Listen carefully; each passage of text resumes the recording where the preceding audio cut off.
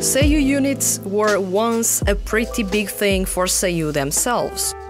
Not anymore, as you can see by the sales numbers of those seiyuu units still active in the industry that struggle to break the barrier of 1,000 copies sold. But how did these come to be? What made those a welcomed trend? Which were and are the best seiyuu units, and why are those fading away in front of our eyes? It's time to dive deeper and deeper into what was once one of the primary ways for seiyuu, with hopes of breaking into the music industry to get some exposure and showcase their skills. Let's kick off this episode of Seiyuu Lounge.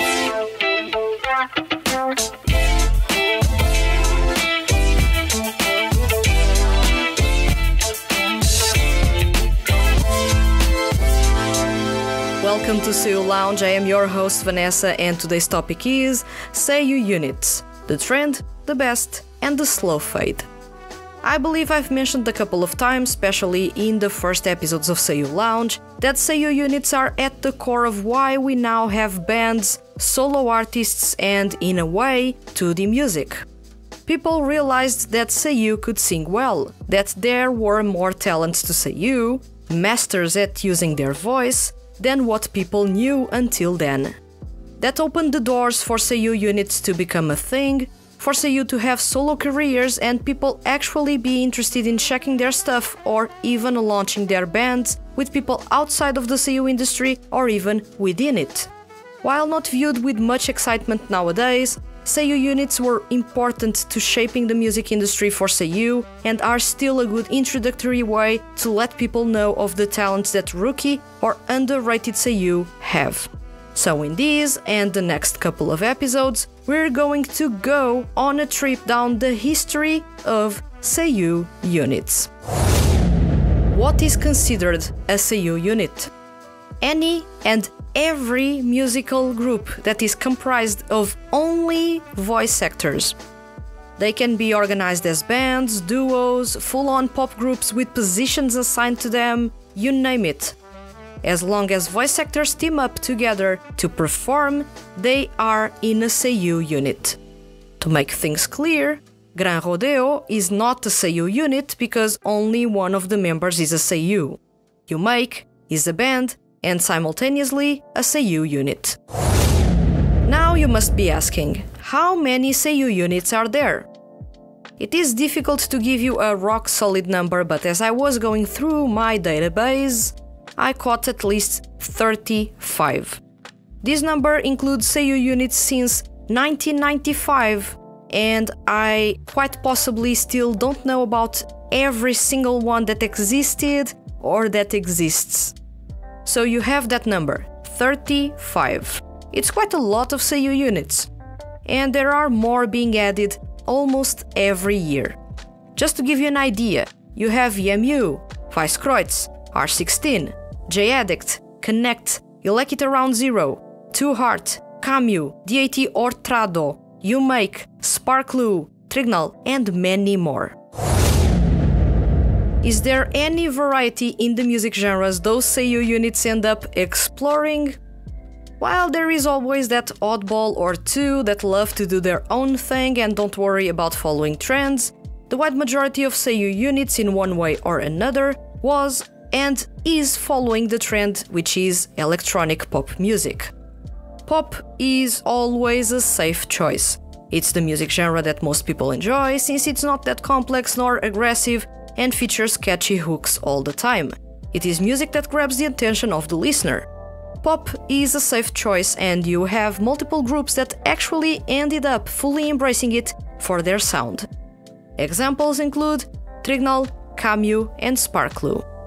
Dance music is also a thing, and it is usually paired up with hip-hop or pop music to give it an even catchier vibe. Although it's not that common nowadays among seiyuu units, it was units like D.A.T and now M4 that have embraced that music genre. Rock has shifted quite a few times between being popular or not among seiyuu units. Elect Around Zero were really big on their pop rock sound with some dramatic touches, and Kashikomi nowadays carries on with that legacy with a muscular rock sound that strays away from what can be considered easy listening to most people. Jazz is still a rarity among Seiyuu units. The only Seiyuu unit that actively explores that music genre is U-Make, and still, you can't say that is their main music genre, because that would be pop rock. In the end, you can say that pop is the music genre you will find Seiyuu units exploring most frequently. Why do Seiyuu debut as part of a Seiyuu unit?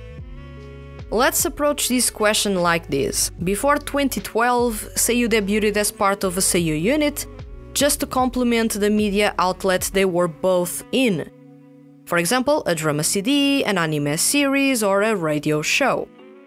Even the successful experiences by E.M.U and Vice Kreutz weren't enough to serve as a motivation to go all in and try to become a popular Seiyuu unit. You can say that the ambition behind the Seiyuu, basically joining those Seiyuu units, was solely making the days of their fans, nothing more.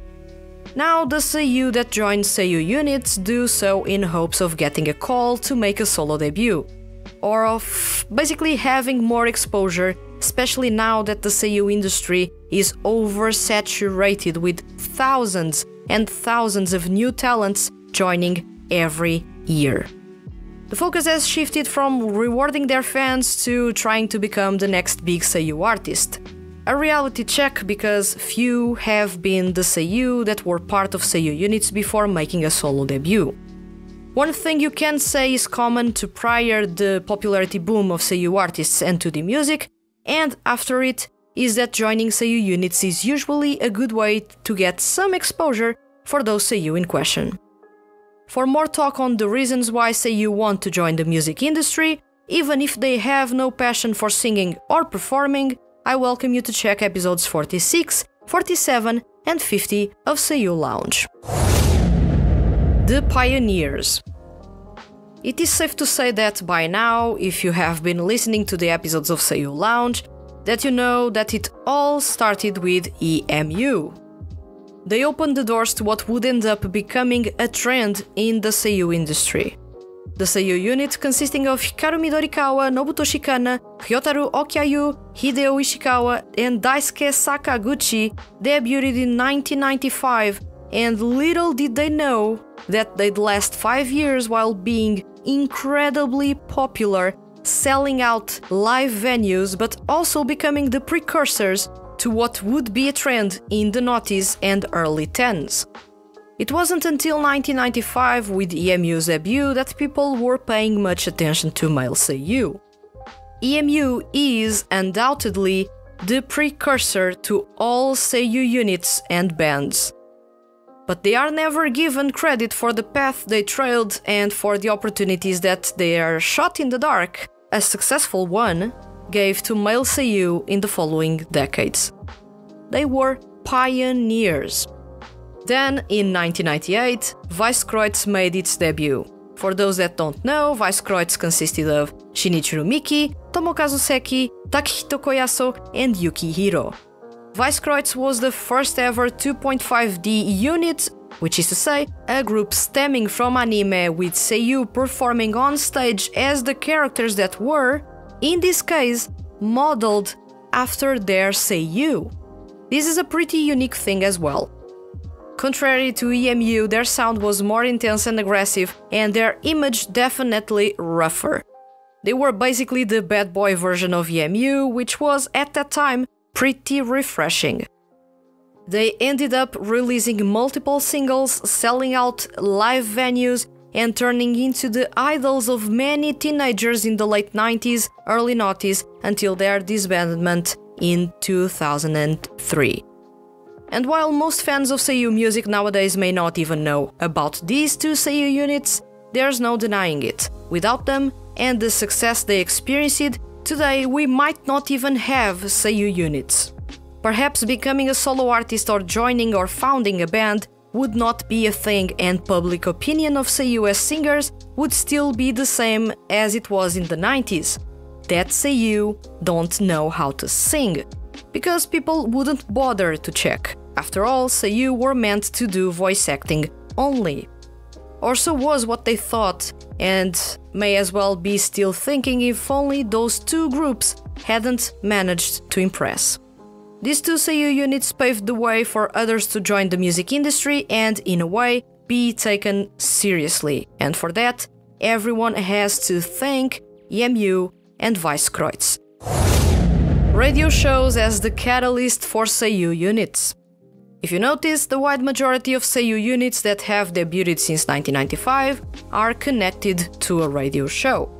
Just look at U-Make, Masochistic Ono Band, Ilekita Round Zero, Kashikomi, D.A.T, or Trado, Hyoro Todanshi, Sparklu, Glass Slipper, and Max Boys. All these Seiyuu units stem or stemmed from radio shows. Radio shows are, as I mentioned on episode 8, a great way for Seiyuu to showcase their talents. Then comes a time that the show's producers want something else from the show, perhaps a theme song. That's when the Seiyuu that host said radio show team up and perform the opening and ending themes for it. And thus, a Seiyuu unit is born. Seiyuu units stemming from radio shows have one issue. If the radio show ends, so does the unit. So far, I haven't encountered a Seiyuu unit stemming from a radio show that has continued to release music past the radio show's end. And no, Trado does not fit this description, as their activities past being D.A.T are also tied to a radio show. But there's also advantages to Seiyuu units being tied to radio shows. First off, the free promo of their songs on the show. Also, it's a great way to showcase the talents of Seiyuu that otherwise you'd never get a chance to hear them sing. At the same time, in a way, it opens the door to music labels and music producers to get to know the singing skills that Seiyuu have and, who knows, maybe give them a chance to make a solo debut later on. The trend.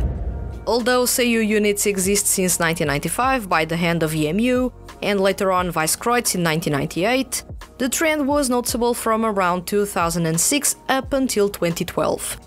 There is a before and after 2010, though, so we need to have that into attention. From 2006 to 2010, there weren't many Seiyuu units around and their sound was rather different between them. You had rock, pop, R&B, ballads. Seiyuu units during that time specialized themselves in music genres instead of doing everything. Better yet, they were not following trends. Most people will find the sound from Seiyuu units debuted from 2006 to 2010 to be generic, fairly simple, or not that exciting. That was the point, Seiyuu performing music that suited the concept either of the radio show or of the unit itself, not to try to become the next J-pop idol group. But from 2010 to 2012, after the explosion of popularity that the D.A.T franchise got, especially its main unit, Starish, somehow there was a boom of Seiyuu units, most if not all trying to cash in on the newfound love for Seiyuu units by anime and Seiyuu fans, even if those had nothing to do with anime. After all, Starish's popularity provided the big break for the Seiyuu industry and Seiyuu as a whole to try to venture into the music industry. Now, people were listening. They were curious, even interested in listening to Seiyuu singing. Almost all units from this time were big on their bubbly pop sound, going for the type of sonority that had caught the attention of anime fans with D.A.T. At that time, there was no way to say that just because people liked D.A.T, they'd instantly like any Seiyuu unit out there. After all, Seiyuu units do not have anime characters, a story or lore connected to them. They were insanely different from what Starish was at that time. Yet, somehow, Seiyuu units managed to catch a little bit of heat from Seiyuu and anime fans. And this was absolutely awesome.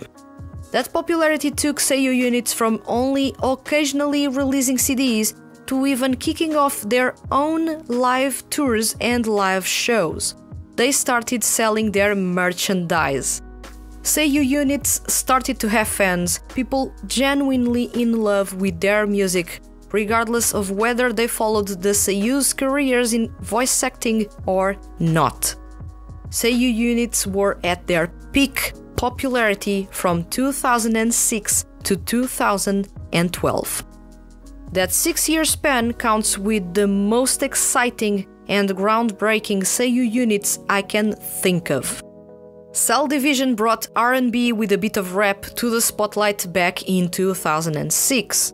It would take over a decade before both music genres would end up being a trend in Seiyuu music projects or even among solo artists. I Like It Around Zero was sort of a pioneer in its blend of rock, pop, with theatricality in its music. The Seiyuu unit made its debut in 2010. Trignal, which currently is the most successful Seiyuu unit active in the industry, made its debut in 2012 and has managed to keep up with the trends even if it has evolved with the sound and vibe going the mature route. Before hip-hop was a trend in Japan and especially before it became a trend for Seiyuu artists, 2D groups and Seiyuu units, D.A.T was already doing it with a really high level of quality back in 2012. There was a lot of quality in the second and third generations of Seiyuu units. Those were the ones that ended up paving the way for the Seiyuu units that we now have. Every group that appears after these units has tried to emulate their sound, tweaked it a little bit to fit in with trends, but was met with a different reaction that I will talk about in a couple of minutes and in the following episodes. The best.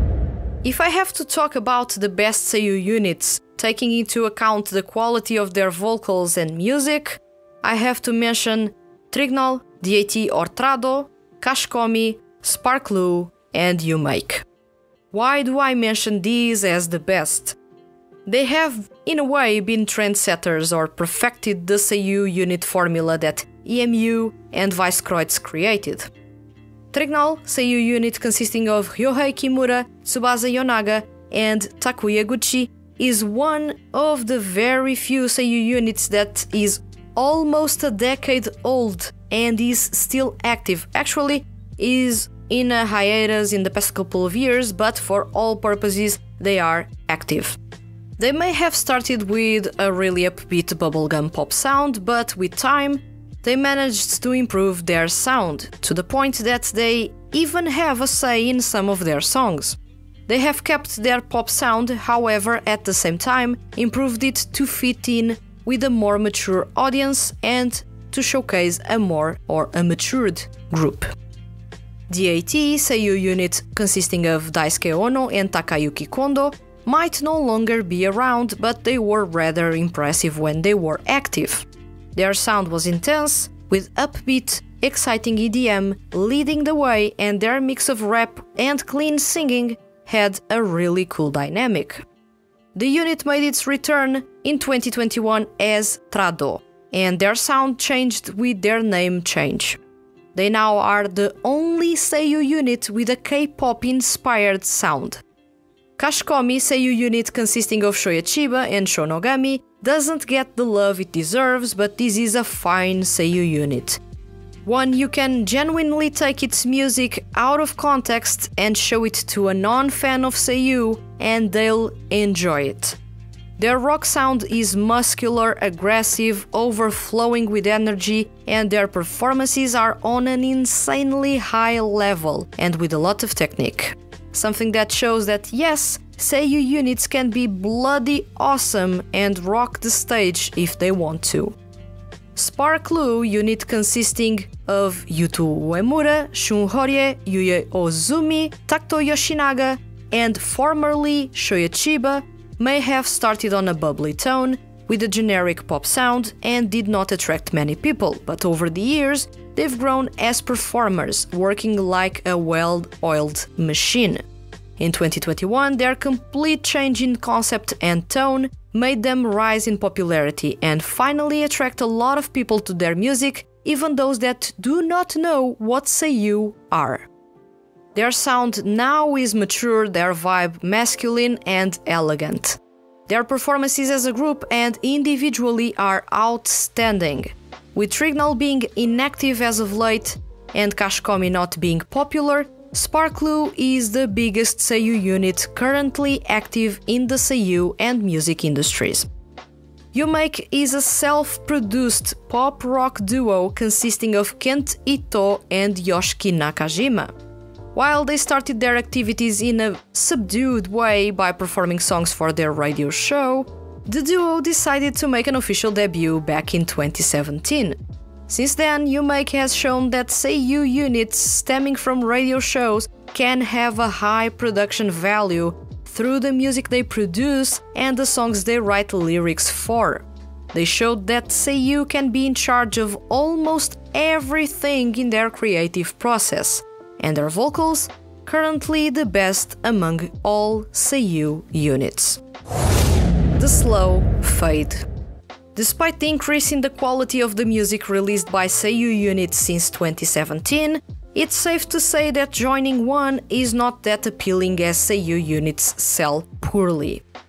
I believe that from 2014 to 2017, there was a weird period in which it seemed like Seiyuu units and the Seiyuu themselves didn't really know where to go from, what to do next. It was almost as if creativity had stagnated. And there was no specific reason for such stagnation, especially given how there were so many music genres to explore and concepts to embrace. There were still Seiyuu units making their debut during this time, namely Uncle Bomb and Masochistic Ono Band, but not as many as you'd expect following a popularity boom across the Seiyuu industry. It was definitely odd. Then, starting from 2017, a new boom took place, this time a solo debut boom. And I believe that this was what silently made the Seiyuu units fade away. All of a sudden, all the rising stars among male Seiyuu were making solo debuts. Even Seiyuu, with barely any work in anime, thus barely known to the general public, were debuting as solo artists. Most debuts were with big budgets, a lot of exposure and opportunities to take a jump to other fields within the entertainment industry. This was, and still is, something that music labels representing Seiyuu units can't provide. Music labels not putting much of an effort into making them being known, the low quality of the music and quite possibly the low pay have steered Seiyuu from joining Seiyuu units into becoming solo artists. Seiyuu units took a backseat, and even with the debuts of SparkLou, U-Make and Kashkomi, three Seiyuu units with high quality music and a much more professional vibe right off the bat in comparison with those debuted in the early 10s, those were not enough to breathe new life and attract attention to Seiyuu units. Seiyuu were now with their eyes set on following the big trend of taking a shot at becoming solo artists to experience the popularity that many other Seiyuu have gotten since then. And that's how Seiyuu units now are few, and the ones that have survived the test of time are a niche within the music industry.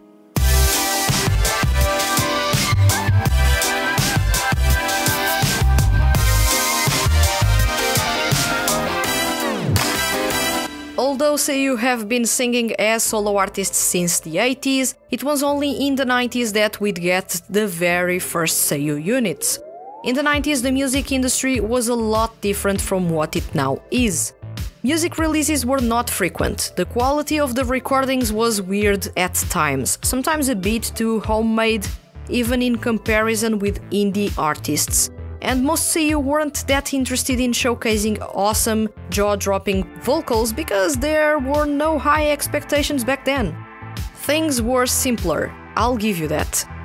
Over the years and since 2000, Seiyuu units have been a constant and were, for some time, even a trend. However, not all survived the test of time, others ended up disbanding, while others never managed to be successful to begin with. And now, in the 20s, Seiyuu units are not really a trend at all. They've turned into a niche. Seiyuu have moved on to other, more exciting projects, putting aside the lack of creative freedom that comes with being in a Seiyuu unit, as well as the lack of publicity associated with such acts. Getting a solo debut is now relatively easy, as I mentioned in episodes 46, 47 and 50. All Seiyuu really need right now is being good looking, and regardless if they have a talent or passion for singing, they end up making a solo debut, whereas before, they'd join a Seiyuu unit while the most popular or best singers within those groups would be awarded solo debuts. So things have definitely changed in the music industry for Seiyuu. As such, Seiyuu units are no longer both a prime choice when it comes to Seiyuu wanting to get exposure for their singing skills, but also as a way for music labels to find new talents. So tell me, do you think Seiyuu units are a good way to promote Seiyuu? Is there a Seiyuu unit you're a fan of? If yes, do let me know in the comments on YouTube. If you enjoyed this episode and don't want to miss the Hand That Feeds HQ's weekly male Seiyuu and music-related content, hit the subscribe button. I'll return next week with another episode of Seiyuu Lounge. Thank you for listening and see you guys around.